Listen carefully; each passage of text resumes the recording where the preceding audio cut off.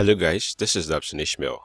Version 14 of WYSIWYG Web Builder allows you to add buttons to a jQuery dialog box. Now let's see how to do that. So I'll come to my toolbox and then I'm going to search for the dialog box in the jQuery section. So I have my dialog box in here. I'm going to click on it and then I'm going to draw in this empty space. Now when I double click on my jQuery dialog box, at the top section where I have my menus, I have button as part of the options in here. So when I click on the button section, I get a chance of adding a couple of buttons in here. So I'm going to hit on the add and then I'm going to add a button. So I'm going to type button 1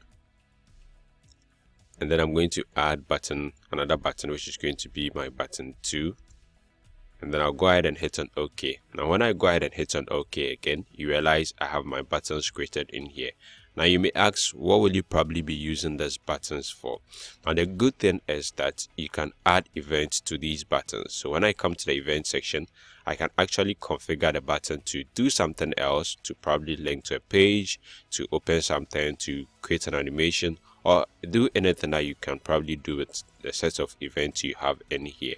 Now in my case, let me just go ahead and then let me go ahead and hit on OK, Now I'm going to apply an event to my jQuery dialog box, and then I'm going to configure it with a shape to show the dialog box, and then when I click on the button, something happens as well.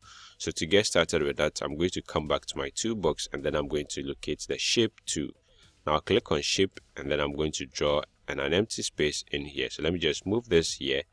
I'll double click on this and then let me just type something in there. So let's say more, and then if I click on this button, I'm going to have something to show. So let me just highlight on this.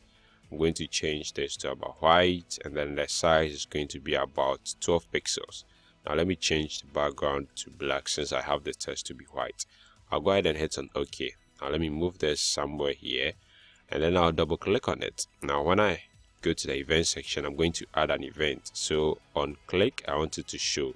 What should it show? It should show my dialog 1 here. I'll go ahead and hit on OK. Now I want to have another event whereby when I load a page, the jQuery dialog box is not going to show. So to do that, I'm going to right click on an empty space, go to page properties, and then I'm going to go to the event section. Now let me just clear off my event here. I'm going to go ahead and create a new event.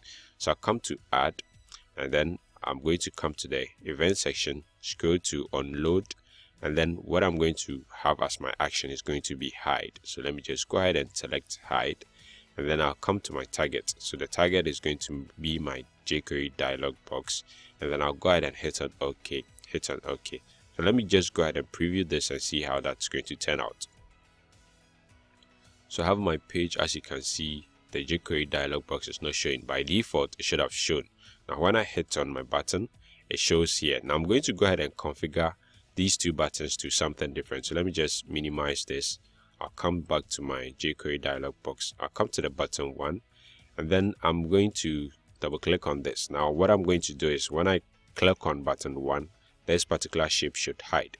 So I'm going to hit on add, and then on click, I want to set that to hide. That's the action, and my target is going to be shape 1. So I'll go ahead and hit on OK, and then hit on OK. Now so let's hit on OK again, and then preview this and see how that turns out. So when I hit on this, it gives me this option. When I click on this, this goes away. Now I'm going to configure the button 2 to show my button again. So I'll come back here, double click this, come to buttons, double click button 2, and then under event I hit on add, and then on click this is going to show. So it's going to show back my shape 1. I'll go ahead and hit on OK, and then hit on OK again, and then go ahead and preview this. So when I hit on this, this shows. When I hit on this, this goes away. When I hit on this, this shows back. Now another important feature that you have with the jQuery dialog box is that you can also make it responsive. So if we double click on it and come to the RWD here, you have the chance of creating breakpoints. By default, you should have 0 in here.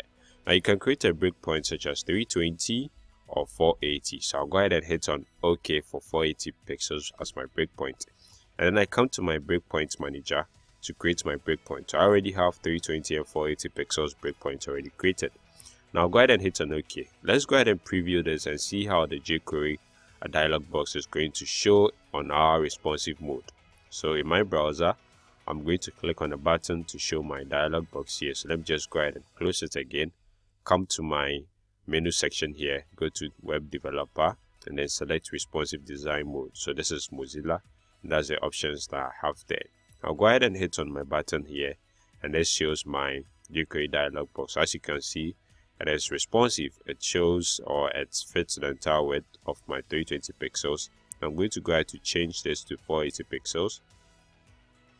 And since I scaled above 480, you see that it shows beautiful here. So let me just even make this exact, that's 480, and as you can see, I have that in here. So I can click on my buttons, and then there's something actually happening at the background. So let me just expand the height of this a bit so we can see that.